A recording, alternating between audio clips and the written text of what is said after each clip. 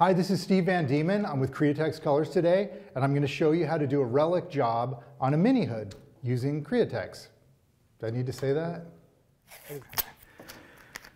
So I have most of this masked off. I'm going to kind of finish masking off the middle of this. I laid out some little rally stripes on here just so it's not just all one color. Give it a little bit of interest.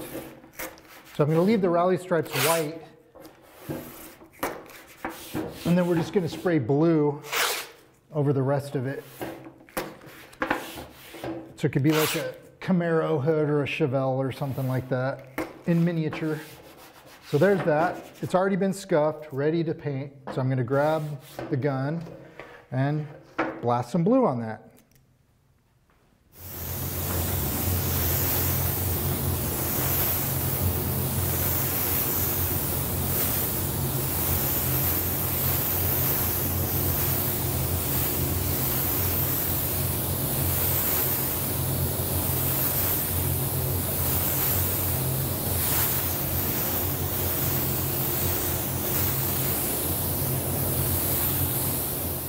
So one thing when you're doing this type of project, the blue that I sprayed on here, it doesn't need to be perfectly solid. It could be sporadic. You can leave some light spots. That'll kind of add to the look when it's over. Now I'm just going to peel the tape off so you can see the stripes.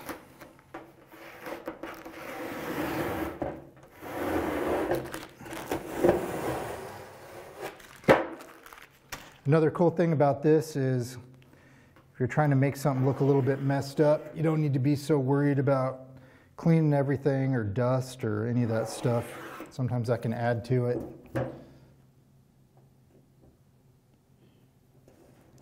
So the first thing I'm going to do is give this a little bit of an oxidation effect. That's really easy to do. All you need is a squirt bottle with some water in it. Just randomly squirt it over the surface. And I'm going to use illustration white for this. You can kind of spray air over the droplets so that they're not so perfectly round. And then just kind of dust randomly some of that illustration white over the surface. Don't get it real uniform at all. Just be real random with it. And then after you do that, you can take a towel and just kind of dab some of the water off. And all it's going to do is just leave where the droplets were. Give it, again, that little, I call it an oxidation effect. It's very subtle,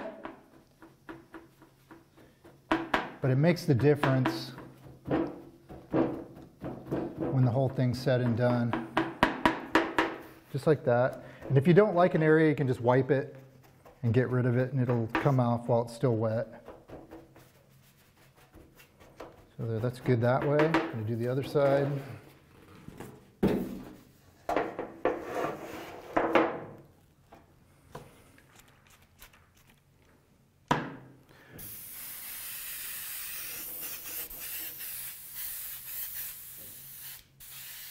And you can also, while you're doing this, you can stipple with the airbrush, get some of those white spots on there. What you want to make sure about when you do this is don't leave it to dry completely. Get that on there.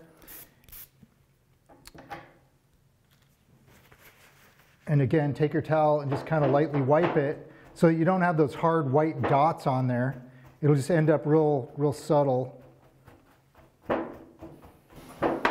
just aging it.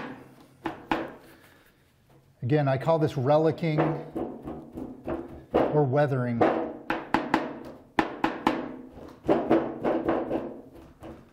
Try and get those before they dry. And if they do dry, it's not a big deal. It's all right.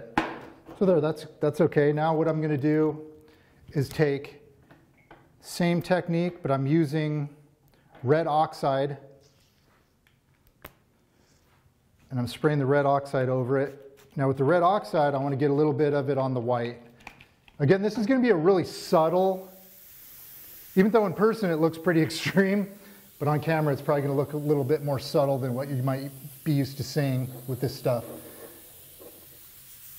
So when you hit this, you just very, very lightly hit it over the white. Otherwise, it'll just be super harsh. You're just kind of making it look dirty. And over the blue, it'll give it almost like a rusty effect, because it is a really perfect color for rust. The red oxide, I have not found a color that's better than the Wicked Red Oxide. So again, you can stipple with this, and especially on the white, because it'll show up on the white. Just makes it look dirty. It looks like someone hasn't washed their car in a while. So then with that, again, just wipe it with the towel.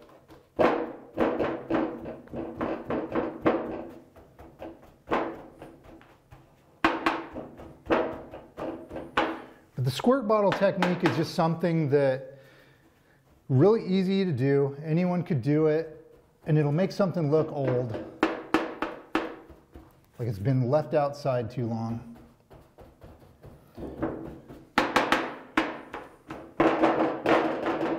That's good for that. Okay, so this is something that most people have seen. You know, there's different,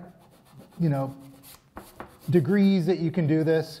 You just take a little bit of Scotch-Brite, kind of hit little edges, and basically you're just burning through the paint that you put on there, make it look like the paint wore through. This, you can do it very extreme or very subtle, it's up to you. I'm just showing you, that's one of the easiest things in the world you could do. Here you can see it went through the metal. Not a big deal. You can actually utilize that by taking your red oxide, and you can just kind of dust over that just slightly, and when it's cleared, it'll look a little bit rusty. So there's that. And again, I'm just taking the Scotch-Brite and just burning through the paint that's there. Just only hit the edges when you do this.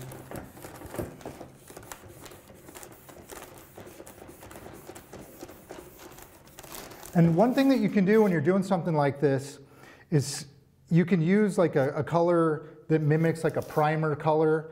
You could use just like if it's a red oxide primer underneath, to where when you scratch through the paint, you're showing that primer through, or a gray primer, or whatever it is. In this case, we're just using the white that's underneath just to show you the technique. There you go, just hitting the edge like that, just gives it, that worn look. And I'm gonna hit these edges too.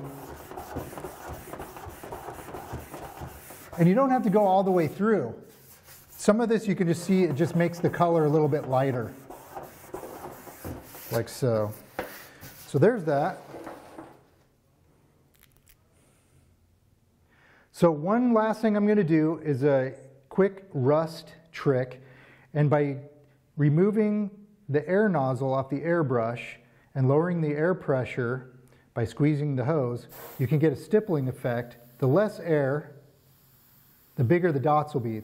The more air, the smaller the dots will be, if you can see that. And this will give you kind of a really cool rust trick. If you look at things that are rusted, they'll have little dots like that all over it. So I'm just going to kind of pull out like that.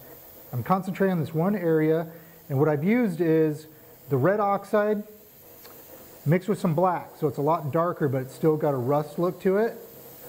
So you just kind of do that, and that's good for one spot. And then I'm going to switch to the straight red oxide. So now I put the air nozzle back on, and I switch to the straight red oxide, and I'm just going to go to the top of it, just like that, and kind of streak it out from there, and get kind of the surrounding area with the rust. It looks more of a stain when you move out like that. And you can stipple it a little bit as well with just the straight red oxide. It doesn't really matter. And all that gives you is, it gives you like a spot where the paint rubbed through all the way, and it's just rusting over the metal, just like that. So the very last thing is, if you feel like it, you can come in and just do some real subtle rust streaks going through it. Just like so. So one thing I want to point out that I've noticed when I see people do jobs like this where they're doing, a lot of people refer to it as patina, I usually call it relicing, as I said, is when you're doing streaks, which on a hood it's going to be a little different because a car, is going this way, the streaks would technically go down. We're taking a little artistic license with this. Always make sure that your streaks are going the exact same direction. Because if they're going slightly different directions, it doesn't look right. If wind is blowing a certain way or if gravity is pulling a certain way, things are always going to go the same direction. Down, sideways, whatever it is. Just try to pay attention to that, and there you go. Have fun. So there you go. With a project like this, in my opinion, less is more. I showed you the oxidation technique, which is very subtle. Using the same technique with the rust to get a little bit of a stain going on in the color. The streaks with the rust, keep those minimum, don't overdo it with those. People tend to overdo it. The stippling technique over here for the harder rust spots. The rubbing through with the Scotch-Brite is a good touch. I think we kind of had a good success with this. So until next time.